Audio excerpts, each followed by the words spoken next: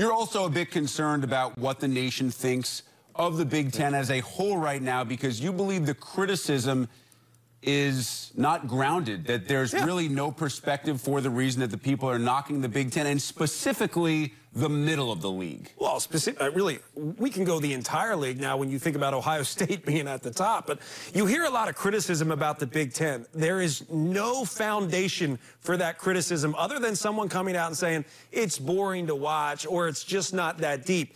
You haven't watched enough practices. You haven't watched enough of these games. You don't understand that there's 3 new coaches in this league, so there's going to be a completely different mindset of those 3 teams in terms of how they attack, how they play, how they get comfortable playing against the teams that are now new to them.